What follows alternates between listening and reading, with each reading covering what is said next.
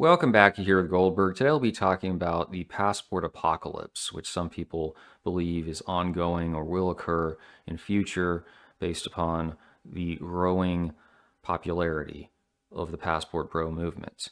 I do want to note very quickly here, people's sex padding or geomaxing has been going on for probably hundreds of years if you want to talk about conquest of the New World, certainly for decades. It was slightly less common amongst Black Americans, although I can remember probably 2008, 2010 timeframe, there was a video on YouTube of Black men looking for wives in Brazil. So it has been going on. This is not the new thing to the block per se.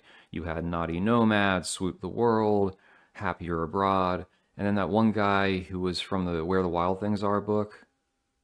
Roosh V, that's right. The difference, truthfully, is that it's become more normified lately. You have to recognize, as I've pointed out before, content apartheid, segregation on the internet is largely dead. There are still niche communities. This channel is a niche community. I'm surprised I haven't been banned. I should have been banned years ago. I still should be banned. They took out Collected Diz. He had 500 or 600 followers. And you're going, oh, maybe I'm just good with code words, or I can play that right of return card. That's probably what it is. Regardless, Fresh and Fit, when did they become popular? 2020 to 2021. And that pioneered the podcast/clips model. Always have something to talk about, whatever's trending. Even if you say, I'm a PUA channel, I'm a TradCon channel, if you don't discuss these subjects, you will lose out on views, revenue, and a following, because everyone's going to go where the next aspect in the block seems to be directing itself. And you even have black pill channels that have said to people, don't follow dating coaches, don't use game, go overseas, but then they complain about the outcome of these passport bros, which, as I said again, it's normification. The last couple months, I've had several normies I've known for a few years be like, have you heard about the passport bro movement? That's when you know, it's like that old saying, if the shoe shine boy is giving you stock tips, you know the economy is about to collapse. It's bad. It's over. But really, where is the animosity stemming from when it comes to the passport bros specifically? Let's be real. Lower class American black culture has a negative reputation. This is not black people at all per se, because it's the whole concept. If you travel, you should do as the Romans do. That's the old saying. This is lost on certain people, particularly, you know, the working class black community. There's that trend towards performative or peacocking demonstrations of status. So even if a guy doesn't have a lot of money, he's probably got nice shoes, fancy clothes, a car, a high-end watch, because you have to flex in that manner. Same thing is true of Latinos in some respects, whereas you might see a East Asian or cream cheese dude that makes 200K but wears ill-fitting chaps clothing and looks like a dork. A lot of it's culturally based. Middle-class black people are less prone to this behavior, but because these dudes, of course, they get more attention because they try to make it rain, they wave cash around, they're the ones that I think have generated much hostility, and perhaps with some reason. That being said, it can be easy to pick on black people because many have a negative reputation both here and around the world. It's not exclusive to them, let's just be totally honest. You saw the first picture, obviously. You have the classic ugly American image from the 1940s, 50s Cuba, and I'm sure that Pravda exaggerated this trend a tad to benefit Castro's militia and propaganda. Well, there's probably a shred of accuracy to it. And back in 2016, Matt Forney was going around telling people you can be an alpha male in the Philippines.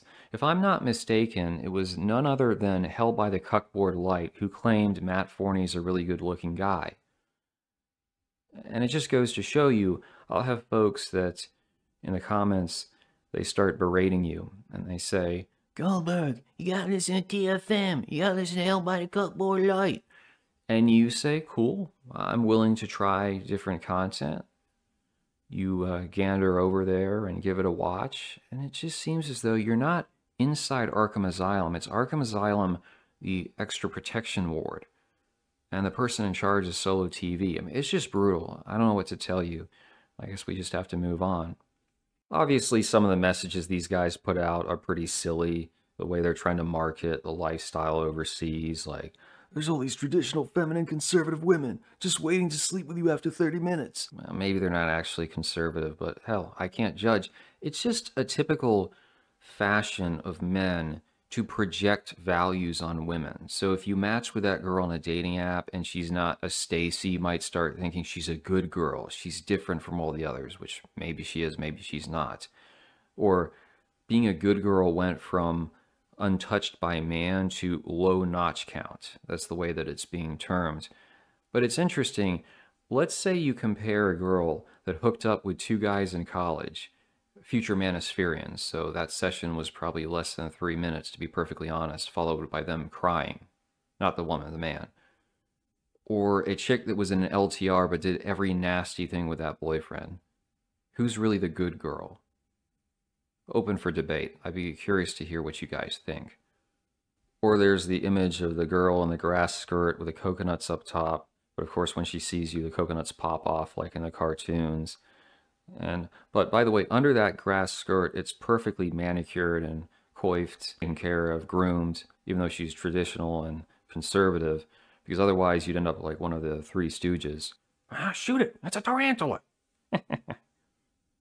And then once she spots you, the first thing she does, she begins dancing in a circle around you and says, American passport, American sub 5. What can you do? I'll be perfectly honest. Many of the girls I've seen with passport bros were not terribly impressive. There are some exceptions. Usually it's in the 5 or 6 range. I don't want to sound elitist. I can get 5s and 6 on American dating apps. But maybe if you're used to 2s and 3s, it's enough of an upgrade to justify it. I just would want at least a 6 or 7 if you're going to geomax. I think it makes more sense. But as to will these guys ruin everything, there's a couple of factors you have to keep in mind. One is that inflation could worsen.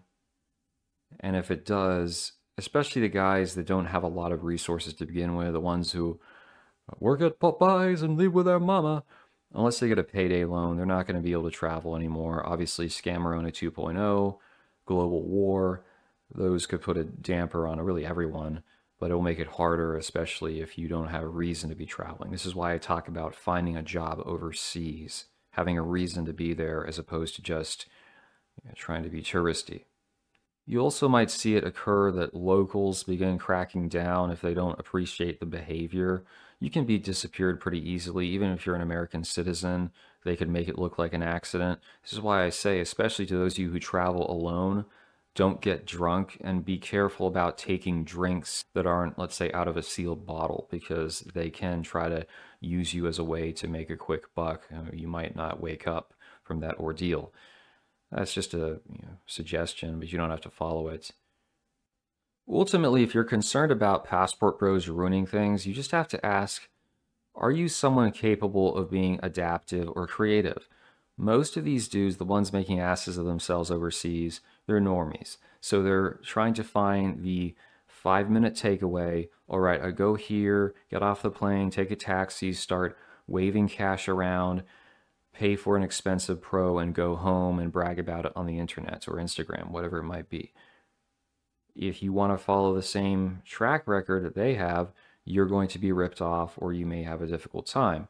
Those who say, all right, let me investigate districts of the city which are more local centric, maybe the suburbs, countries that a lot of these dudes, because I've heard them discuss geography and it's quite amusing, don't even know about. Notice I don't mention to people specifically where I've been.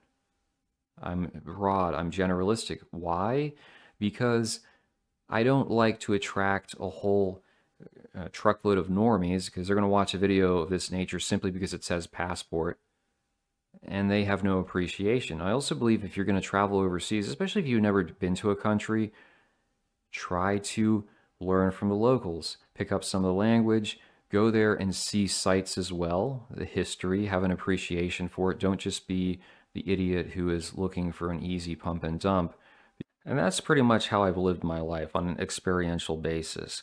Research, observation, learning from others, all crucial. You don't have to walk blindly into a minefield. At the same time, the experience of one person may vary to the next.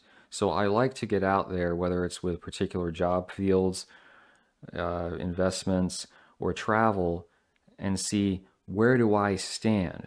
Because I've heard the messages, well, Europe is terrible. I went to Europe over the summer, honestly, didn't seem bad at all, and I was there for a brief period of time. I'm a relatively sociable person.